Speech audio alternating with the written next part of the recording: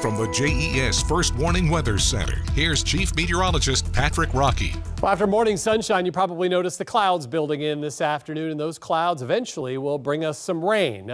Most of the rain will be tomorrow, late afternoon and evening and into Wednesday morning, but some of us could see a couple of showers early on tomorrow. If you're dreaming of a white Christmas, you should be dreaming of a warm Christmas. We're talking highs in the 60s for Christmas Day, so you're not going to get any snow with those kind of temperatures. And then we head back to normal with temperatures in the 50s to start the final week of 2021.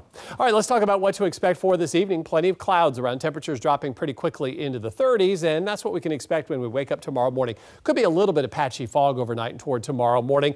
And then there you go, by the afternoon, some rain rolls in with temperatures in the 40s and low 50s. You can see a lot of sunshine for Thursday. For Friday, we warm up into the mid 50s, and there you go, mid 60s for Christmas Day on Saturday. That's a look at your 7-day forecast.